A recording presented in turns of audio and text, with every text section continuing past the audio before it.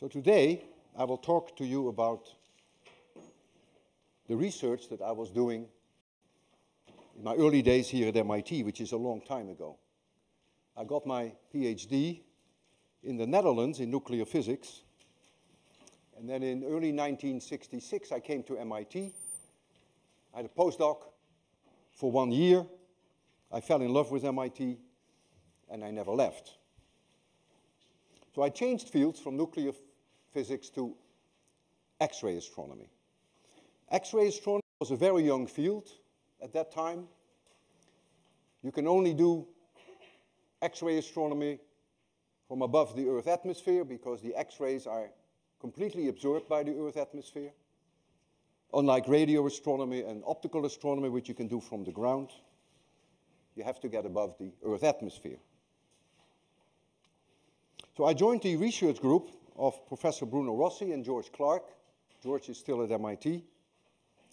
And when I say X-rays, you have to think about the same kind of X-rays that your dentists are using.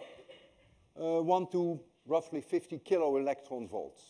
All of you know, I hope, what a kilo-electron volt is. Optical light is only 2 electron volts, so X-rays are substantially more energetic than optical photons. It was in 1948 that American scientists started to explore the outer space, for which you need rockets, and they used the German rockets which were developed in World War II in Peenemünde by Wernher von Braun. These were weapons. They were launched from France, from Belgium, and from Holland, and the target was London. They caused a tremendous amount of misery and death. It was a flying bomb.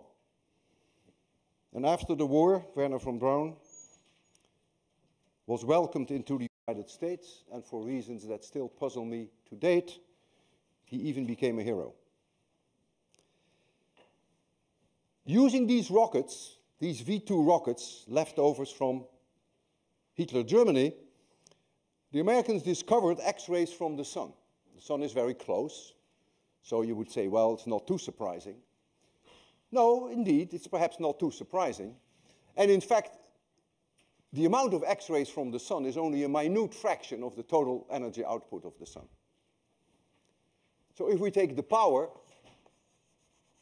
joules per second, in X-rays, and we divide that by the power in optical light, of course the sun is also ultraviolet and infrared, that's all included. And if you do this for the sun, then you get a number of about 10 to the minus 7. So 1/10 millionth of the energy comes out in the form of X-rays. Still very puzzling, by the way, why there are so many X-rays, but that's a different story.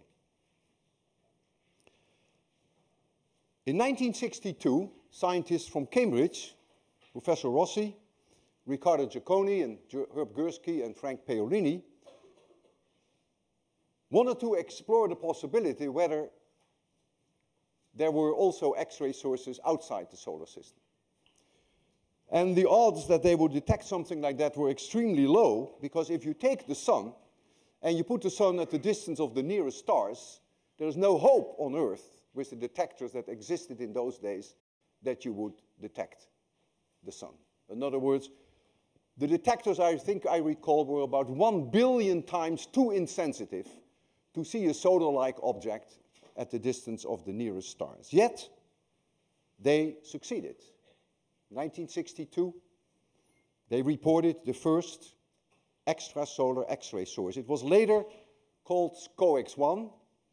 SCO stands for the constellation, X for the fact that it was an X-ray source, and 1 because it was the first source in the constellation of Scorpius. And we now know, took several more years, that the optical counterpart of this bizarre object is a very faint blue star. It's about a distance of about 1,000 light years. And what is so unusual about SCOX-1, that if you take the power in X-rays and you divide that by the power in optical, and you do that for SCOX-1, then you find approximately 1,000. Now think about it. In the sun, the X-ray emission is a minute fraction of the total emission, 1 in 10 million. In this case, the optical emission is only a very small fraction of the total emission. It's completely dominated by X-rays. And Riccardo Giacconi received the Nobel Prize for this 2 years ago, Nobel Prize in Physics. And so the big question was, what can this be? How is it possible that any object in the universe can do this?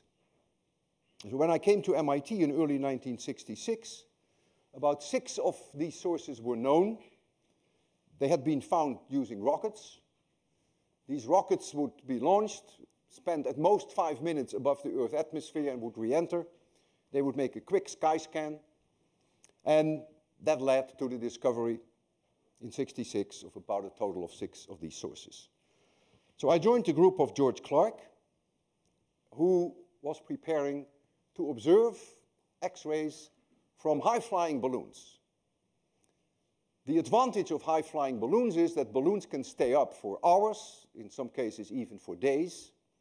So you have a huge advantage over the rockets. You have way more time to observe.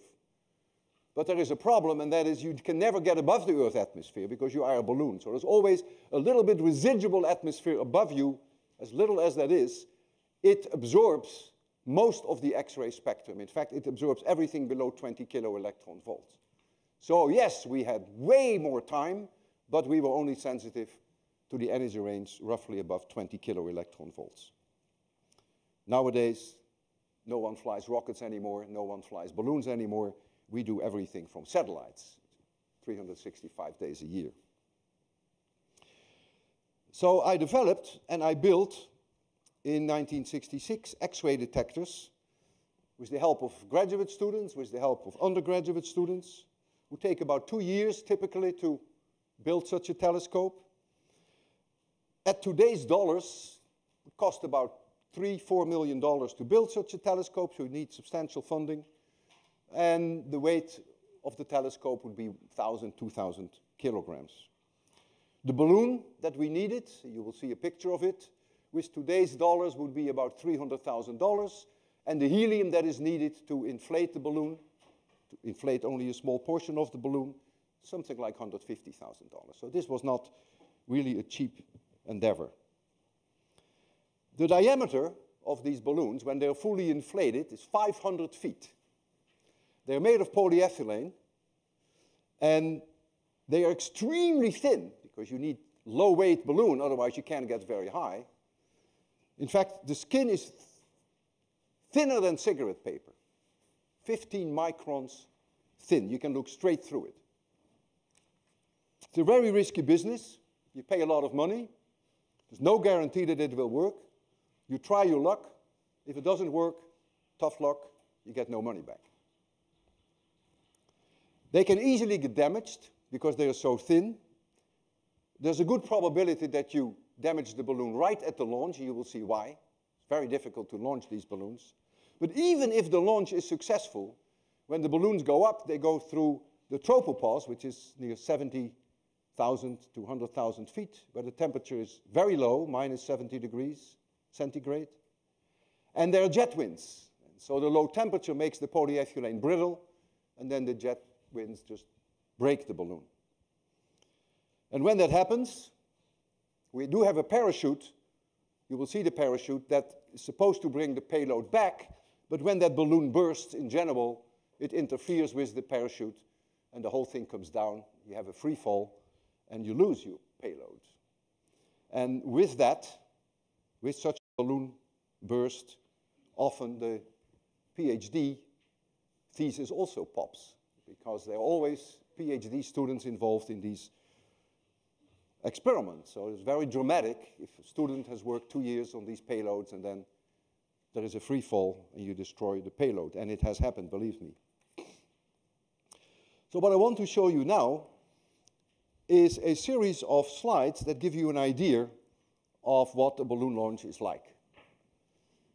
So if we can make it very dark for this, and we shall turn this off, then you will see here, first slide, These were two undergraduates of mine, Pat Downey and Jim Ballantyne. They were working on the electronics. Astrophysics is a very romantic field. They fell in love with each other, they married, they have kids. They're still in touch with me. And Jim got his PhD with me. He stayed with me as a graduate student. And here you see the plans in Texas where these huge balloons were built. This hall is 1,000 feet long. The balloons are put together in a way like a tangerine is put together, with gores. They are sealed, heat sealing. And that work was only done by women. It has nothing to do with sex discrimination of any kind, but it just turns out that women are more accurate workers when it comes to this than men. They make fewer mistakes. That was the only reason. You can imagine just a small mistake, and you can have a leak in the balloon, and that's the end of it. So we lay these balloons out on an area in general close to an airport. You put cloth on the ground because the balloon is so thin that if the balloon touches the grass, that would definitely rip. And the balloon is packed in some plastic. You see that. That is the pink sheet that you see that the balloon is inside. There are hundreds and hundreds of layers of balloon inside there. And it's taken out of the box very slowly. People inspect it because there's always possibility that there's some damage during transport. And here, I take you now to a desert town in Australia, the heart of Australia, Alice Springs, where you see already the first layout of the balloon. Here is the launch truck. The payload is there, and the balloon is also there. You see the parachute shortly. And all of this is empty balloon, and it's only this top part that is going to be inflated. We launch these balloons typically early morning when the wind is very low. We also need a very consistent wind. You will see shortly why. The direction of the wind should not change by more than 10 or 20 degrees. If it does, you lose the balloon. We need the wind to push the balloon towards the launch truck.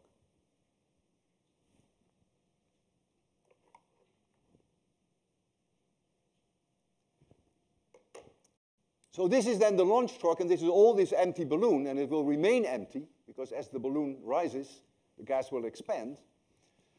And so it is only this part here that will be inflated with helium. You see one inflation tube here. And so that part wants to go up, and so you have to hold it down, of course. And you do that with a very heavy weight, tons of concrete, and there is this roller arm that holds the balloon down. And then when the balloon is being launched, we flip this arm up. We do that on radio command, and then the whole thing goes up. So this is a very critical part in the launch. As I said earlier, you want your payload back. The balloons are not allowed to fly over certain areas where there is heavy plane traffic, even though the balloons fly way above the planes. We fly them at 140,000 feet. And airplanes fly only at 30,000 feet, but you're not allowed to fly over those lanes. So when you get close to that, you're forced to terminate the flight, and you do that on radio command. And there are squibs here that break those cables, and then the parachute comes down. And the balloon is so brittle because it's cold there that the balloon shatters in pieces and comes down all by itself. And we often, or not often, we always find the balloon. Also, we terminate the flight, of course, when we get close to water, because we would not be able to recover the payload over water. So here you see the beginning. We're back in Alice Springs. You see the beginning of the inflation. So here's this roller arm here, and this part is going to be inflated. Helium truck there. We have to truck the helium in from the United States. Very time-consuming, very expensive too. It was done by the Air Force for me. They paid for that, which was very nice. And here you see typical situation. We fly these early morning when the wind is very calm and very steady, which, by the way, happens only maybe a few days per month. You can't fly every day, so you sometimes wait for a long time for the right conditions.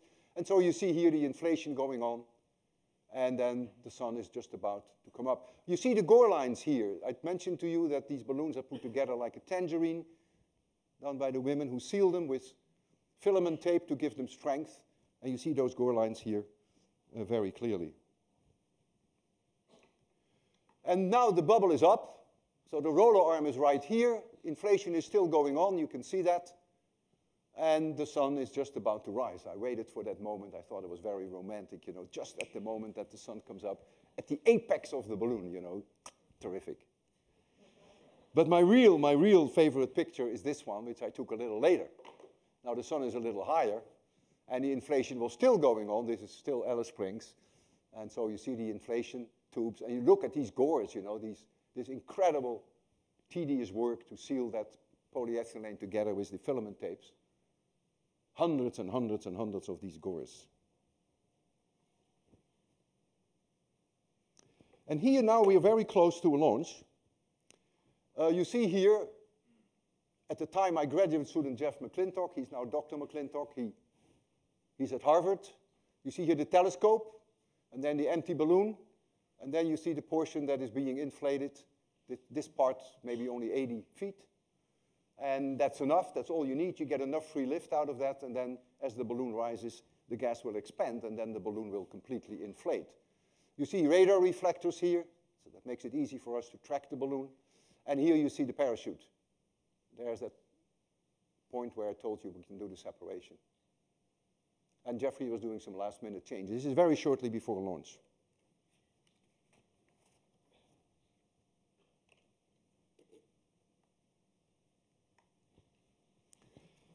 And here it goes. This is a moment that your heartbeat easily goes from my normal 60 to 140. This is a moment that if things can go wrong, this is the moment they go wrong. This very thin material is all of a sudden released. The helium wants to go up, and it bounces back against the top of the balloon. You get a mushroom effect, you see that. This is the only helium there is. There's no helium here. And then this whole thing goes up.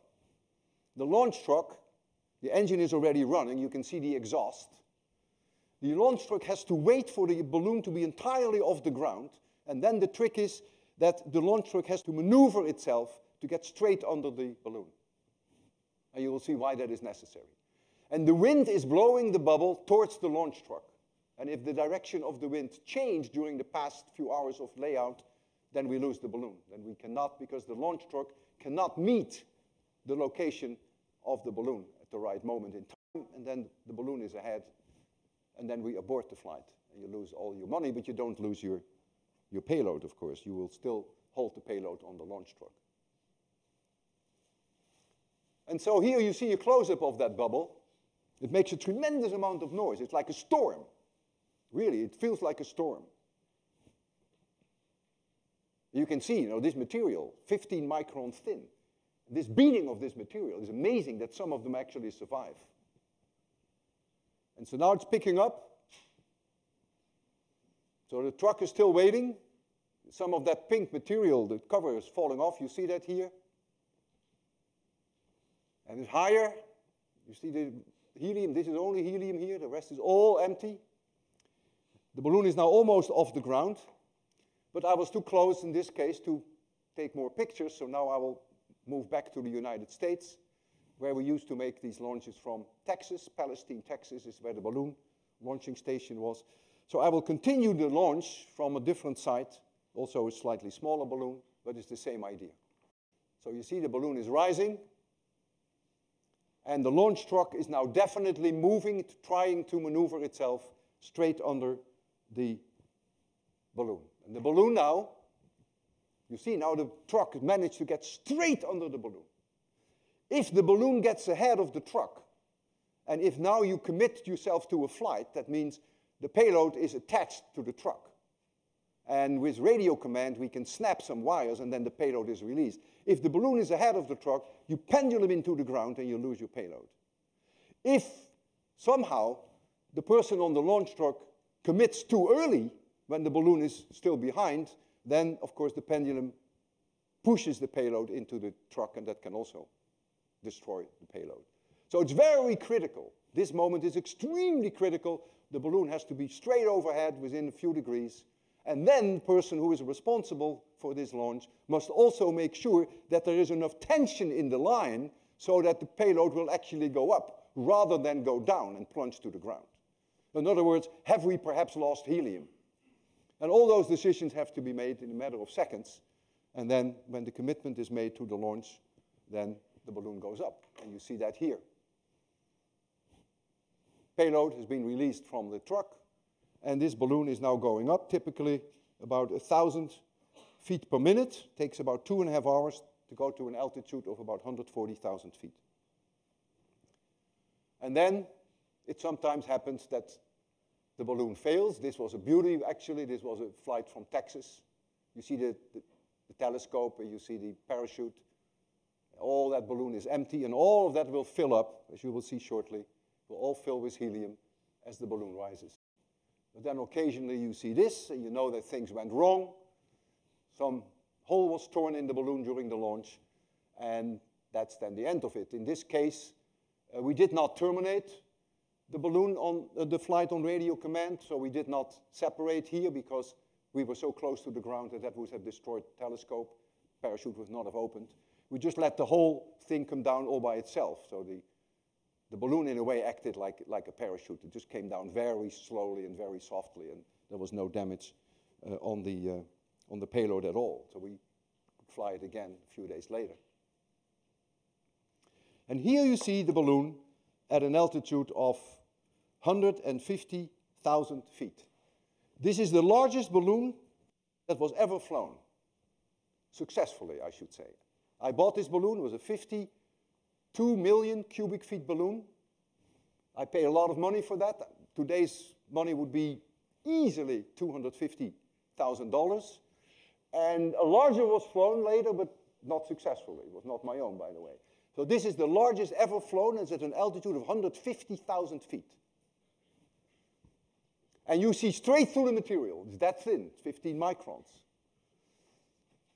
And you see the payload here even. This is the parachute.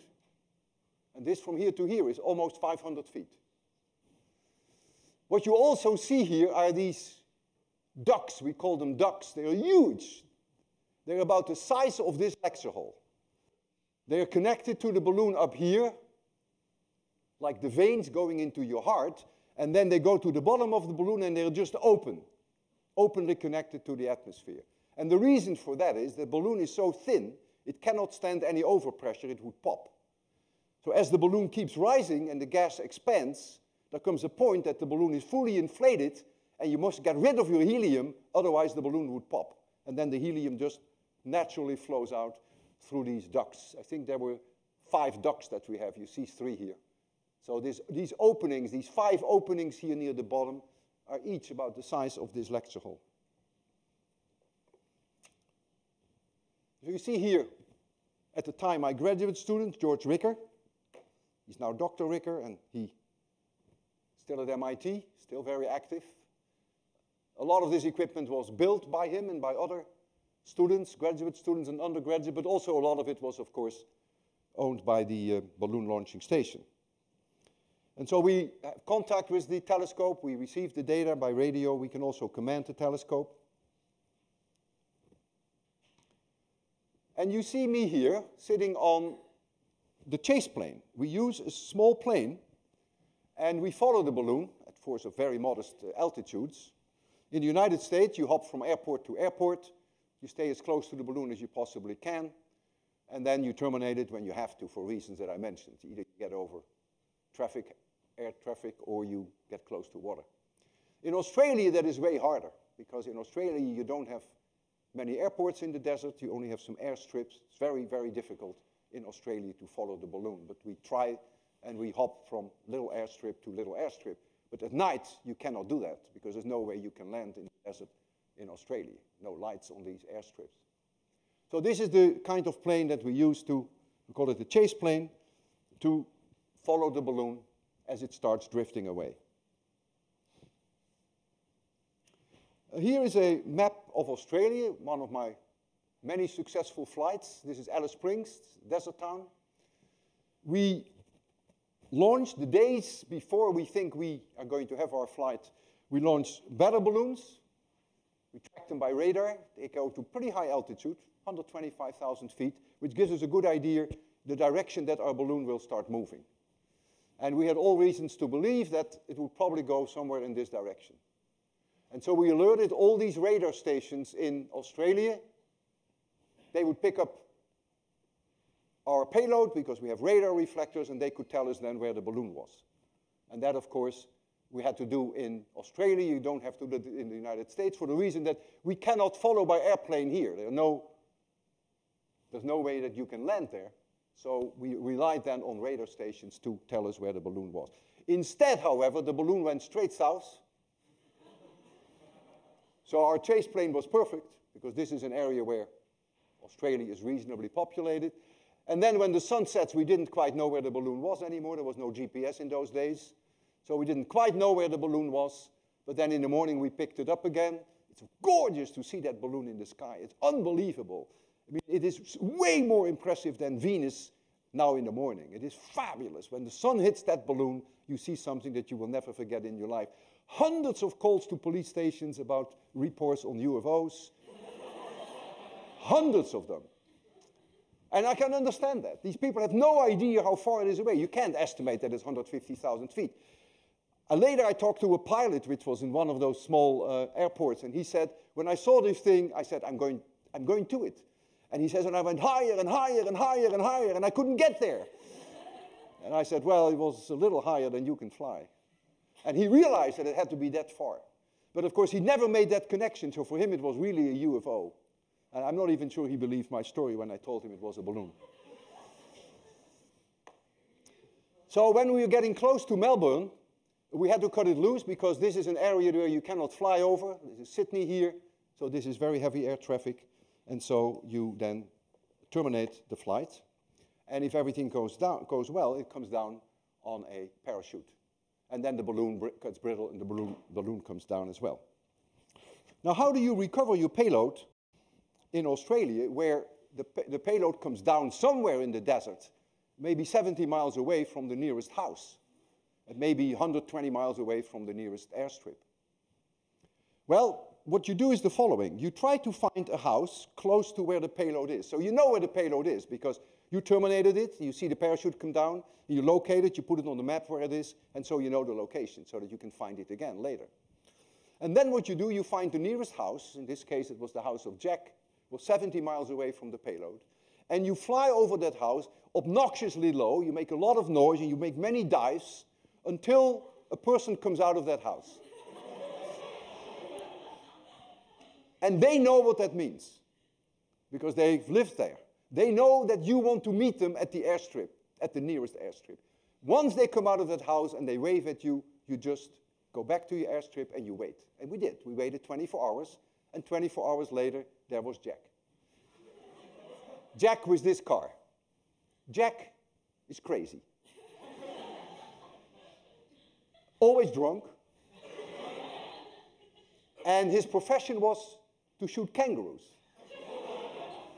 There is no windshield in this car, and this is a piece of wood, and he would drive 60 miles per hour on the desert floor, and would have his gun on that piece of wood, and he would shoot that way kangaroos.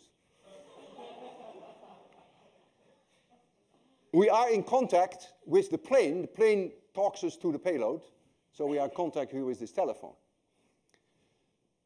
Jack had a dog. And he said, I'll show you something. This is a very special dog. And he put the dog on the roof. He started driving 60 miles per hour, and he would slam the brakes. And the dog would catapult through the air. And I felt sick in the stomach. And then he would say, you can't teach an old dog any new tricks. He must have done it many times with this dog. He was crazy, and I think also a little cruel. But we got to the payload. In other words, through the telephone, with the airplane overhead, he managed to get us there. And here you see, oh, there's a kangaroo, yeah. By the way, on our way to the payload, he shot this one. Because the moment he saw it, he said, sorry, you gotta wait. And then he changed direction, and there he went, and he chased it, and he's amazing, you know. Killed it with one shot. I felt sick in the stomach more than once during that recovery. Oh, we also encountered somewhere a koala bear. Isn't that nice? Wonderful koala bear and eucalyptus tree. Ah, and then we got to the payload. And what did I see? 6-foot goanna, 5 feet away from the payload, maybe 10 feet. But it was so scarily close that I don't know, my stomach was turning. And I was with my graduate student, Jeffrey McClintock, and I said to Jeffrey, not that I believed it myself, but I said, Jeffrey, this animal is absolutely harmless, why don't you go first? And Jeffrey did go first, and not only that, but these animals don't move because they think if they don't move that you don't see them. During the 7 hours that it took us to take the payload apart and to put it on Jack's truck, this animal didn't move at all. So I had plenty of time to photograph it.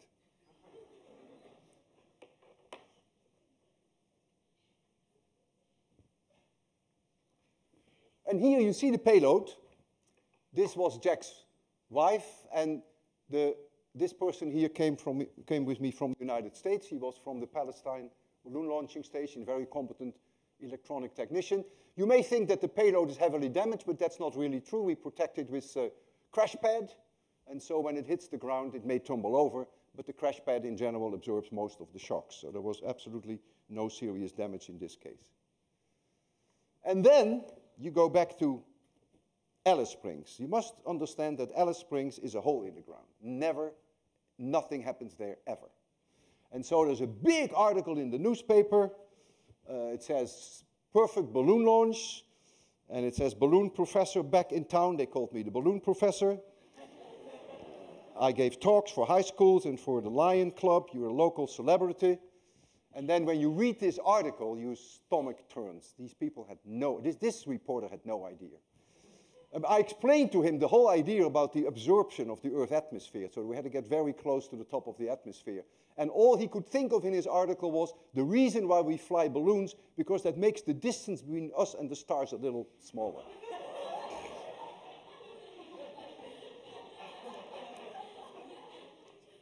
Yeah. All right, that's enough for now.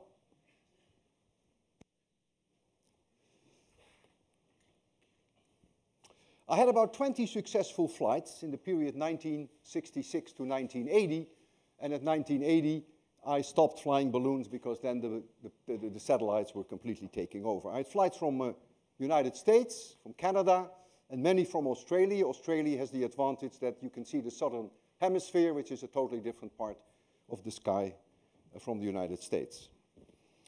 I had 2 free falls, I already mentioned to you. That happens when there is a balloon burst and when the parachute doesn't open, and twice did I lose my payload. I was lucky though, and I made several interesting discoveries. We discovered early on 5 new X-ray sources, which had never been seen from the rockets, and that is perhaps not so surprising.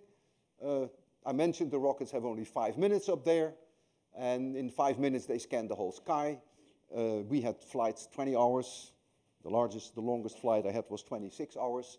And we are very sensitive above 20 kilo electron volts, where the spectrum is very low flux, so the rockets would never observe that, would never detect that, not enough time, but we were able to find whole new sources, a whole new class of sources which had a very high energy spectrum.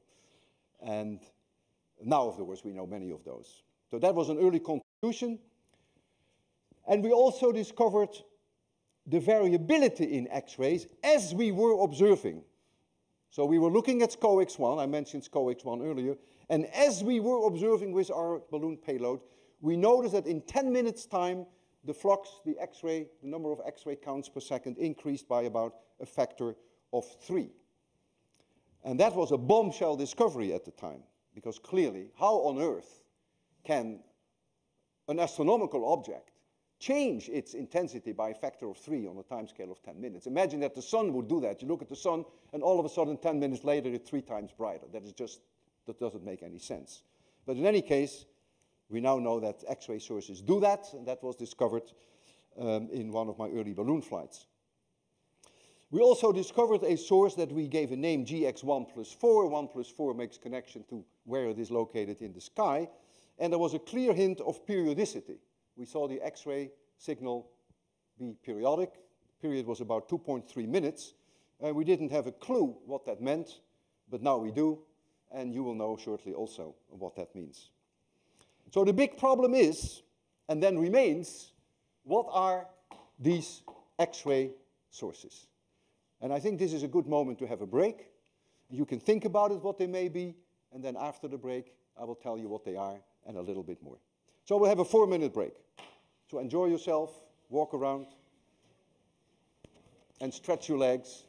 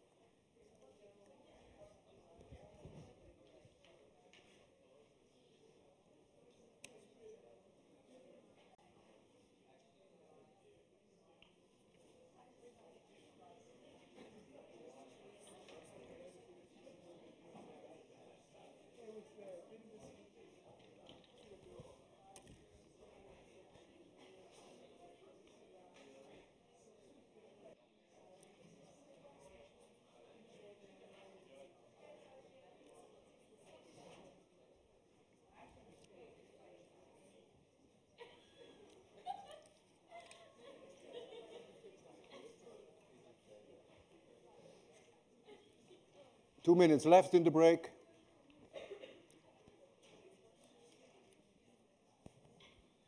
Is this going to bother you?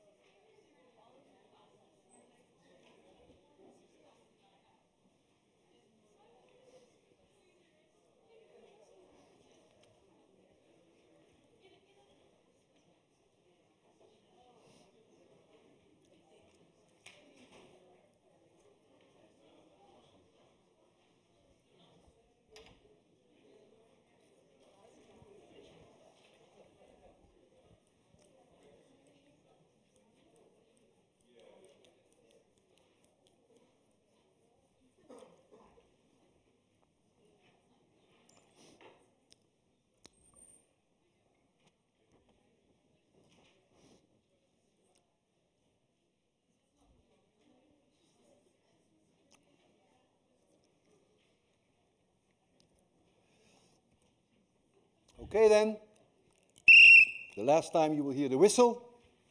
What are these sources? These are binary systems. Here is a star, which is a normal star burning nuclear fuel, and it is in orbit with another star, which is either a neutron star or which is a black hole, and it's a binary system. They go around each other like this. And there is somewhere a point between these two stars where the gravitational pull in one direction is the same as the gravitational pull in the other direction. We call that the inner Lagrangian point. There is also such a point between the Earth and the Moon. It's very close to the Moon, but there is such a point. And if that point is inside that star, so when the gravitational pull in this direction is the same as the gravitational pull in the direction of the neutron star, if it's inside that star, then the matter will flow towards the neutron star, because that's energetically more favorable. And so, since the whole thing is rotating, it cannot radially do that, and so it spirals in through an accretion disk, and then it ultimately ends up on the neutron star. This star is called the donor. The name speaks for itself. This disk is called then the accretion disk. And this object is called the accretor. Now let us assume that this is a neutron star. It can be a black hole, but let's assume it's a neutron star, and that this is the neutron star. And the neutron star has a mass m and has a radius r.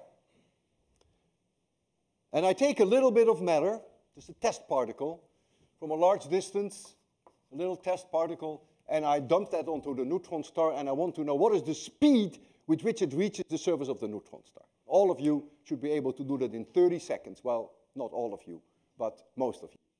Right, Emma? All of you who've had 801 can obviously do this. It is a matter of conversion of gravitational potential energy to kinetic energy. And so, I can write that down blindly, even if you wake me up 3 o'clock at night. 1/2 mv squared, m being this mass, v being the speed as it hits the neutron star, is then mg divided by r. Not r squared, but r. This is the gravitational potential energy converted to kinetic energy. And the little mass never enters into the equation. If you pick for the mass of the neutron star, the mass of the sun, in reality they're probably a little larger, but take the mass of the neutron star, and you take for the radius of the neutron star 10 kilometers, which is enormously small, that is 100,000 times smaller than the radius of the sun. If you do that, you get an enormously high speed of about 1/3 of the speed of light. So that matter hits the neutron star is about 1/3 the speed of light, 100,000 kilometers per second. And if enough matter is transferred onto the surface of the neutron star, this kinetic energy, of course, is all converted to heat. You get an enormously high temperature, 10 million, 100 million degrees, and at that high temperature, the radiation that comes out, the electromagnetic radiation, is almost all in X-rays. And that is what really is the X-ray source. If you take a marshmallow, and you throw a marshmallow from a large distance on a neutron star, when it hits the surface, the energy that is released, that means the explosion that is caused by the impact, is comparable to the energy that was released when the atomic bomb was thrown on Hiroshima at the end of the Second World War. So the X-ray source that we saw from SCOX-1 is really the neutron star. That's where the X-rays come from. And the optical emission comes from the donor, and also some of it comes from the accretion disk itself. And so when you take this ratio, the way I did it for this system, this is really what comes from one of the two objects, and this is what comes from the other object. So that's why you get such an absurd ratio. It is not just one object, but it's a binary system. Neutron stars are formed in a supernova explosion when a star burns its nuclear fuel, like our sun. Then there is a heat source, which is the nuclear furnace inside, burning hydrogen and burning helium, nuclear fusion. So you have heat production here. And that obviously will make the star go bigger, expands the star, the heat source. And then there is, of course, gravity, which holds the star together. And there's always that equilibrium between gravity and the pressure due to the heat that determines then the final size of the star. There's an equilibrium situation. But when all the nuclear fuel has been exhausted, there comes a time that the nuclear fuel is just gone, then you get an implosion because gravity takes over. So the red goes away, but the green always is there. Gravity is very patient, and ultimately gravity takes its chance, and it pulls the whole thing together, and that's a supernova explosion. We have about one of those every 100 years in our own galaxy. They are extremely rare. Our sun will actually not undergo a supernova explosion, so our sun will not become a neutron star.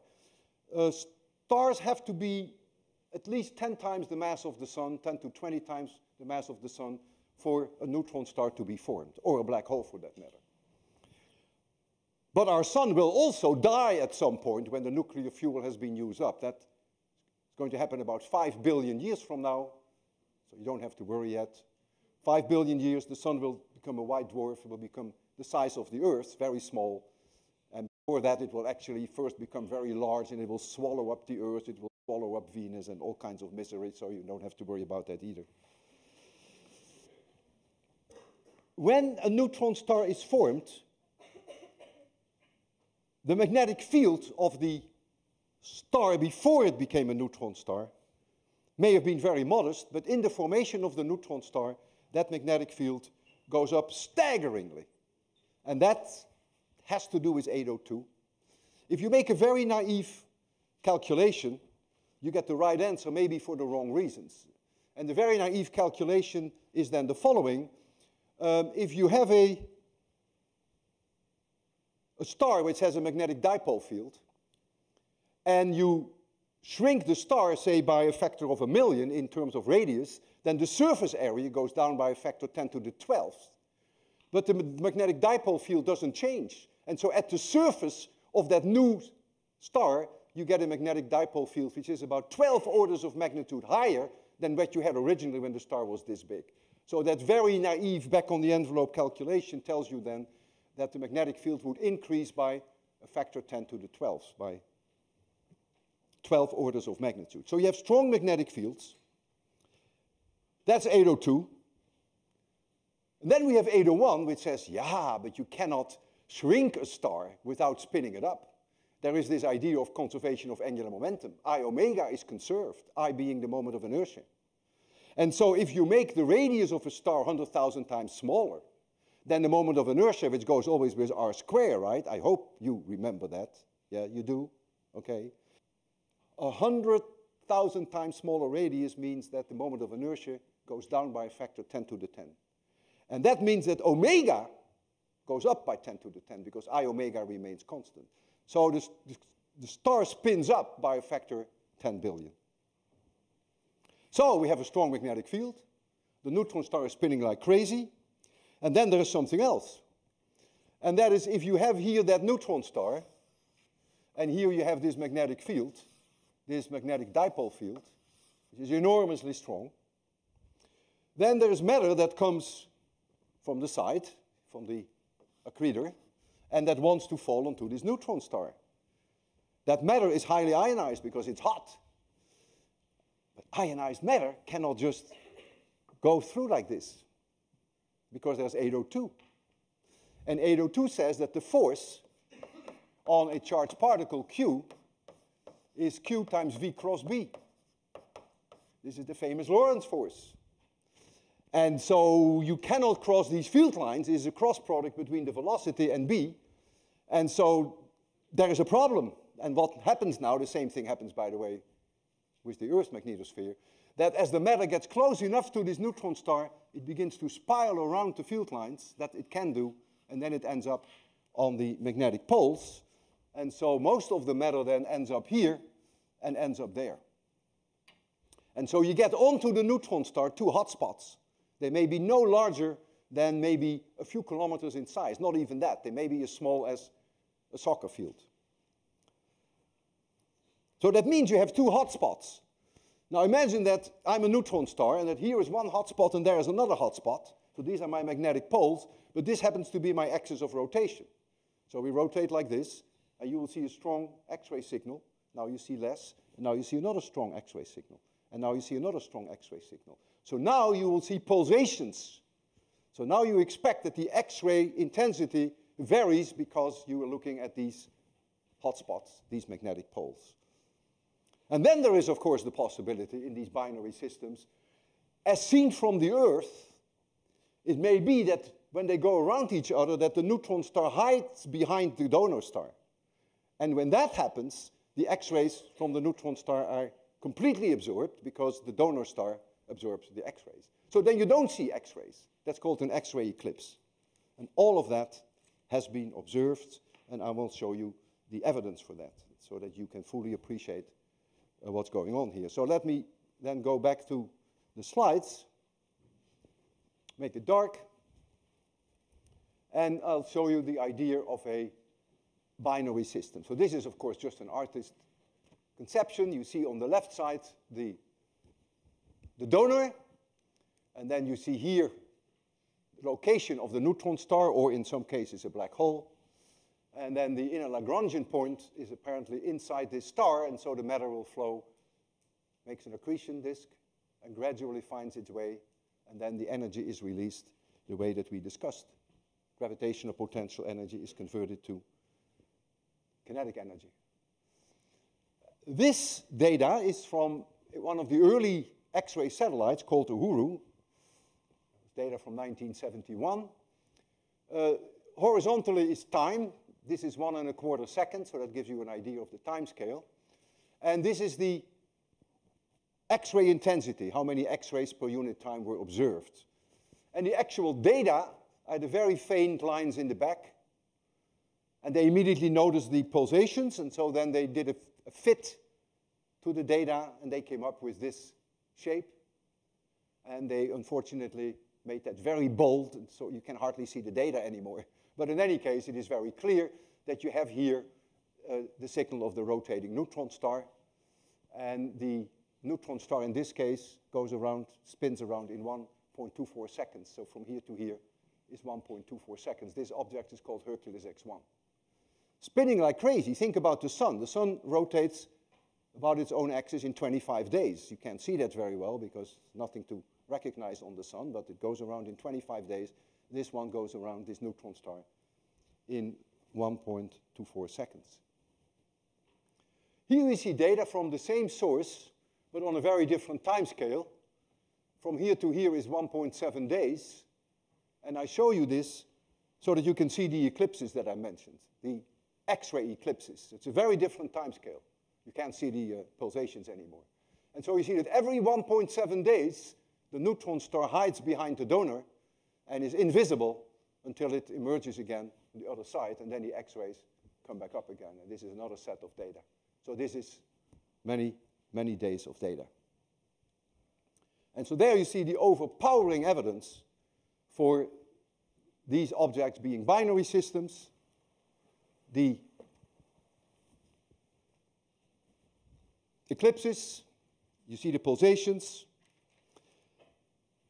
and what more do you want? I am no longer flying balloons these days. Clearly, satellites have taken over. I've flown, made guest observing every conceivable X-ray observatory that you can think of. Exosat was a European satellite, Rosat, Japanese satellites, Hakucho, Ginga, Tenma was also a Japanese satellite, Rossi X-ray Timing Explorer, which is still up and running, Chandra, it's the big thing in town nowadays. I make observations with Chandra. Newton, XMM Newton, very important observatory, also in orbit, European observatory. So I've been doing satellite work for most of my time here at MIT. And in the period 1975 to 79, we at MIT had our own small little X-ray observatory. It was called SAS-3, Small Astronomical Satellite number 3. And we were running it from my building, the Center for Space Research. George Clark was the principal investigator. 24 hours a day, data come in, 365 days a year. Compare that with a 5-minute rocket flight and with a 20-hour balloon flight. It was at that time that an astronomical satellite, which was, I think it was a Dutch satellite, it was called the Astronomical Netherlands Satellite. It was a collaboration with the United States that they discovered a phenomenon which we now call X-ray bursts. The persons who discovered it was Josh Grindley, who was at Harvard, and John Heise at that time was in Utrecht, the Netherlands. What they noticed is that when they look at some of these X-ray sources, one in particular, they all of a sudden, in a matter of a few seconds, see the X-ray intensity go up by a factor of 10 or 20. It's very bright, and then a few minutes later, it's back to normal. And that's referred to nowadays as X-ray bursts. And with SAS-3, with our spacecraft, we were ideally suited to search for these X-ray bursts, even much more so than the Netherlands satellites. Our system was perfect. We never thought of that when we designed it, but it just turned out to be perfect. And in the first 2 years, we discovered 8 new burst sources. And it is largely due to those observations and also due to the theoretical work by Professor Paul Joss, who is still at MIT, that we now know what causes these crazy X-ray bursts. These X-ray bursts are huge nuclear bomb explosions on the surface of the neutron star. What happens is the following. You get accretion onto the neutron star, and the matter that comes from the donor is largely hydrogen, maybe a little bit of helium, largely hydrogen, and maybe some helium, just like our sun. And so that matter falls onto the neutron star, and it releases then the X-rays due to what we just discussed. The gravitational potential energy is converted to kinetic energy. But nevertheless, it's still hydrogen as it reaches here. And so it forms a layer onto the neutron star. And the densities are high, and the temperature is high, and there's a thermonuclear reaction, and it turns the hydrogen into helium. And then, when the temperatures are even higher and the densities are just right, the helium starts to go into a nuclear reaction and forms carbon-12. And that is a very peculiar reaction. You need 3 helium nuclei, helium-4, and they merge then to carbon-12, and you get energy. This reaction rate is enormously sensitive to the temperature. I forgot the exact number, but I recall something like that is proportional to the temperature to the power 30. Temperature in degrees Kelvin to the power 30. So when this reaction starts, energy is released, so the temperature goes up. When the temperature goes up, the reaction rate goes up, and when the reaction rate goes up, the temperature goes up, and that's what you call a runaway. You get a runaway process, and we call that then a thermonuclear flash. So the whole system gets completely out of hand, and you get a thermonuclear bomb explosion on the surface of the neutron star, which gives the immediate increase then in your X-ray signal. If you wait a few hours, then you build up a new layer of hydrogen, and that goes to helium, and you get another X-ray burst. So when you look at these sources, you may see one every hour, one every 2 hours, or sometimes a few per day. These bomb explosions are about 18 orders of magnitude more powerful than a hydrogen bomb that we can make on Earth. So the optical counterparts of these X-ray binaries are rather faint. You see the donor, I mentioned that to you in the optical from the ground, and you see the accretion disk. And the X-rays then come from the neutron star. But you can see from the ground, with an optical telescope, you can see the optical counterpart. And we had reasons to believe that if there is an X-ray burst, that somehow it should be followed by an optical burst. And I can explain that to you best by showing you a transparency. When the X-ray burst occurs, the X-rays go off in all directions. So here you see the neutron star, and you see there the accretion disk. And when the X-ray bomb takes place, you see the direction to the Earth. This is the direction to Earth. That's where you happen to be. And so you see the immediate increase in X-rays, but the X-rays also go in this direction. And then they hit the accretion disk. And they get absorbed by the accretion disk. And they heat up the accretion disk. They can heat the accretion disk locally up to maybe 30,000 degrees, much higher temperature than it normally had. And so the accretion disk now begins to radiate in optical light, at least more light than it did before. And then when this becomes a source of optical light, it goes in all directions, the optical light, and some of it goes in the direction of the Earth. And so the net result is that you first see the X-ray source, and then a little later the X-ray burst, and then a little later you will see the optical burst, because there is extra travel time from here to there. It may take a second, and then there is extra travel time from here to here. It may take another second.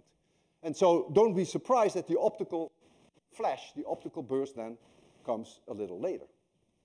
But if you can measure that delay, then you have succeeded in getting a reasonable idea of the size of these accretion disks. Because if the delay is 10 seconds, then you would know roughly that the radius of these accretion disks might be 5, 6 light seconds. But if the delay is only 2 seconds, that tells you then that this distance is probably only 1 light second. And you have to add, of course, this extra distance. So this was for us a reason to start a worldwide campaign in the summer of 1977. We committed SAS3 to observing one and only one of these stars, binary systems. And we asked everyone in the world who had a telescope, optical telescope, radio telescope, infrared telescope, to watch the optical counterpart. And then we would tell them later when the X-ray bursts were observed, and they would look at the data to see whether there was any change in the optical light from that star.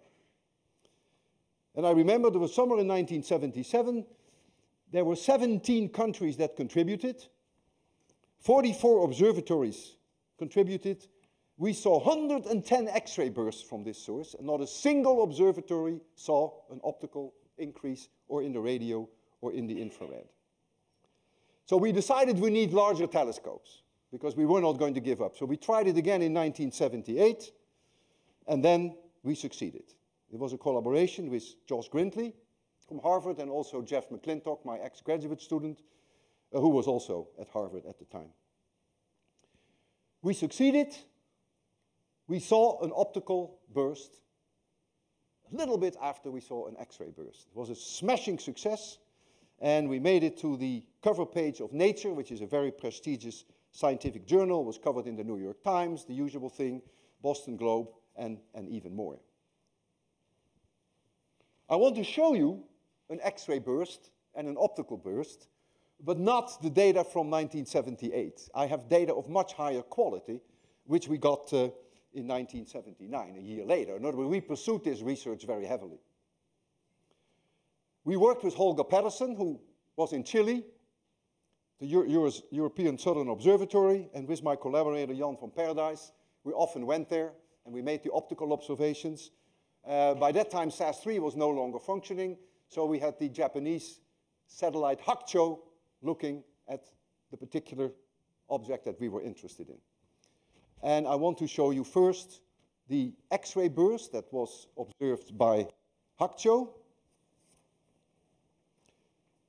Here is the X-ray burst. You see the time scale. The rise of this burst is unusually slow. It's just the way it is. Happens occasionally.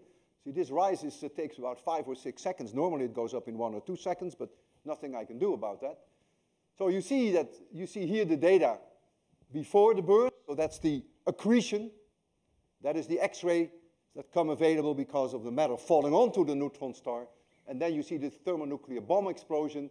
And then afterwards here, there's still a little bit of afterglow, but it settles very quickly to the pre-burst level. And then Holger Pedersen in Chile came up with this optical burst. You think it's almost like a carbon copy. And I plotted it for you in a way that the peak is at the same height. That is just an artificial way, but I can scale that, of course. And if now I put the X-ray data on top of the optical data, then what do you see? That indeed there is a delay. The optical data are a little bit later than the X-ray data, and all you actually have to do is just slide it by 2 seconds, and they almost become carbon copies of each other. And so indeed, we have succeeded. We were the first to measure the size, the rough size of the accretion disk at the point where the X-rays were absorbed and then converted to optical, which then was seen by the Earth. And we concluded that the accretion disk was something like 1 light second in radius, which is about the distance from Earth to Moon, 1 light second.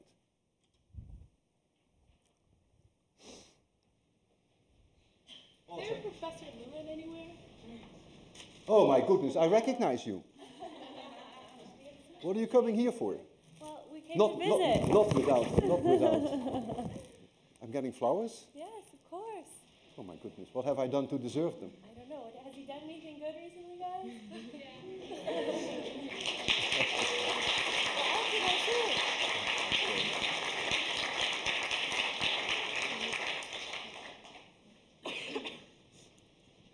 Wow, I recognize some of you. This is fantastic.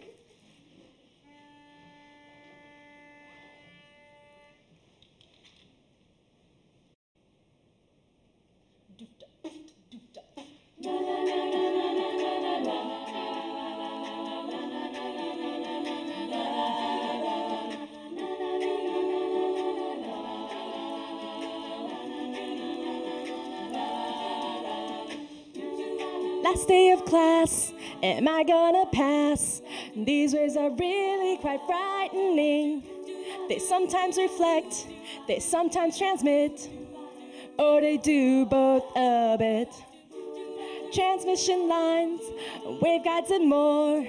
How does a thin film work anyway? Rectangular slits, what do I see? Diffracted intensity. I start to get the gist. You put your right hand like this, E cross with B and you're all set. Lewin's a superstar, you made us come so far. We're traveling at the speed of light. 10 years from now, we'll still be here, trying to finish our PhD. We'll say to ourselves, why are we here? 803 rock back in sophomore year. Is it elliptical or linear? Dipole antennas and radiation. What's going on in the far field? I start to get the gist. You put your right hand like this, E cross with B and you're all set. Lewin's a superstar, you made us come so far. We're traveling at the speed of light. I start to get the gist. You put your right hand like this, E cross with B and you're all set. Lewin's a superstar, you made us come so far. We're traveling at the speed of light.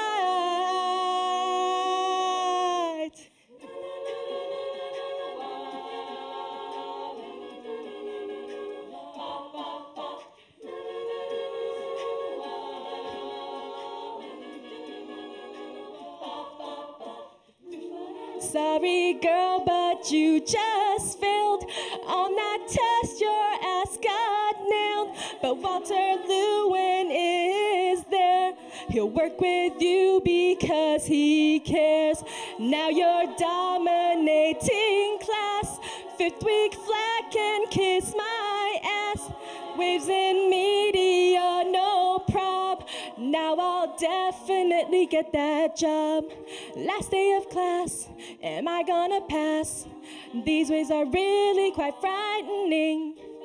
We are in love, haven't you heard? Walter Lewin rocks my world. I start to get the gist. You put your right hand like this, E cross with B and you're all set. Lewin's a superstar, you made us come so far. We're traveling at the speed of light. I start to get the gist. You put your right hand like this, E cross with B and you're all set.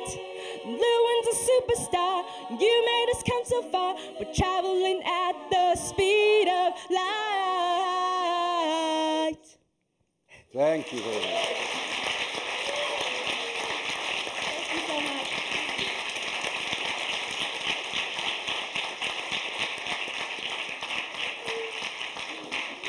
I'm very impressed. Thank you very much. And I gather that the text, which I couldn't always follow, was very much connected to my X-ray binaries. So in that sense, I appreciate it double. Thank you very much. And let me thank you, because I recall you from, you were in my class last year, right?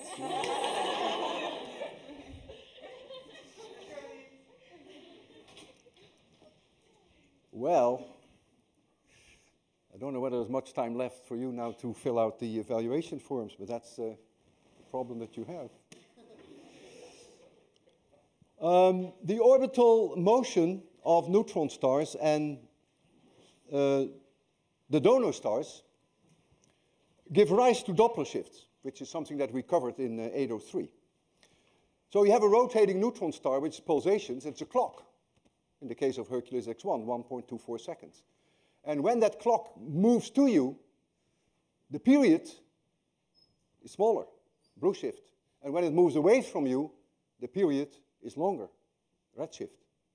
And you can measure that. You can actually see, as the neutron star goes around, and if it comes towards the Earth, that you see a different period than when it goes away from you. And then, of course, you have the donor itself. The donor as an optical spectrum, and you see absorption lines in the spectrum which come from the atmosphere of the donor, and then you see the shift of the absorption lines, the donor. And you worked on a particular case of Cygnus X1, you perhaps remember that, your problem set, whereby we used the Doppler shift of the donor to calculate the mass of the accretor. And that turned out to be a black hole. That was the first X-ray binary that was discovered in 1972 by Murden, Webster, and by Bolton. A 5.6-day orbital period. And they derived from the Doppler shift that the black hole was something like 15 solar masses. So this has led to a whole new industry of mass determinations of neutron stars and black holes. And then there is Fourier analysis, which we covered very heavily, or at least sufficiently, I hope, in 803, which plays a central role in uncovering these periods. Radio people, X-ray people, optical people, they all Fourier analyze their data. The fastest rotating neutron star, that is a single radio pulsar. It's not in a binary system. It has a period of 1.5 milliseconds. Imagine, it goes around more than 650 times per second. Think about if you're at the equator of that neutron star, you go around more than 650 times per second, you would have a speed of 40,000 kilometers per second. 14% of the speed of light. And it just so happens that only a few days ago, 4 days ago, an announcement was made that an X-ray pulsar in a binary system was found with a spin period of the neutron star of 1.7 milliseconds. All of this could not have been done without Fourier analysis. This was in a binary system with an orbital period of 2.5 hours.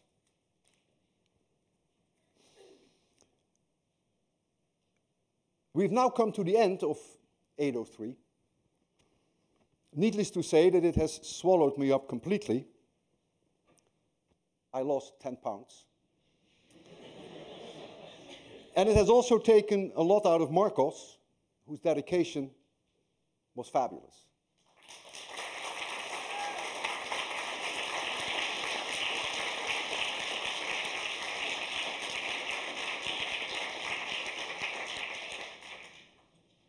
You should feel sorry for my graduate students and my postdocs who didn't get to see much of me.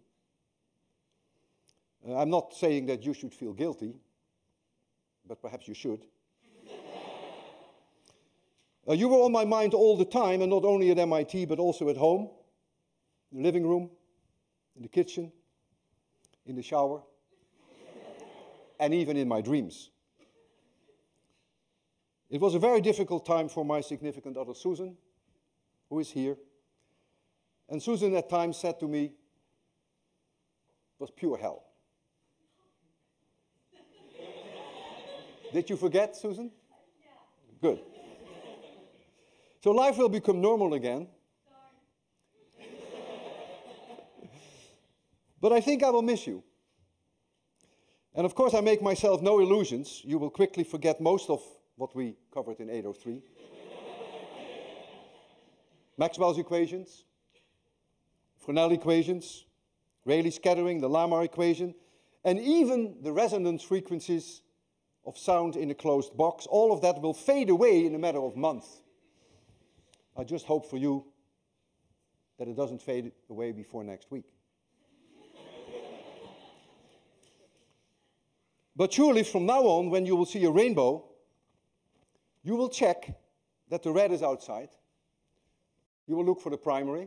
You will look for the secondary. You will look for the bright light inside the primary. You can't help it. It's a disease. It is a disease that no one can cure anymore. It will be with you for the rest of your life, and I take full responsibility for it. You cannot resist when you see a rainbow to make those checks, even if you try. I will be very proud of you when you use your personal polarizers, which I'm sure you will all carry with you, because you have one now, to check that the bow indeed is polarized. And occasionally, don't forget the blue sky, 90 degrees away from the sun, is also 100% polarized. And those who do not have your knowledge will enjoy the rainbows, of course. They will see the pretty colors. But you will now see so much more than just the pretty colors. It's like with art. Knowledge only adds. Knowledge never subtracts. And if that is all you will ever remember of 803, I will have achieved something that has enriched your life, and you will remember me. And I hope those memories will be happy ones. I have immensely enjoyed this term. And thank you for being such great students. And thank you for coming to my lectures, even when we had no mini quizzes like today. Thank you.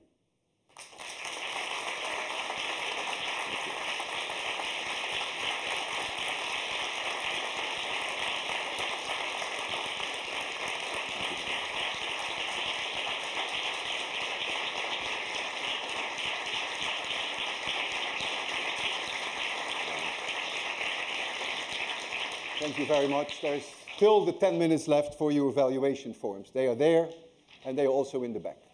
And we will collect them, and Maria will come and pick them up.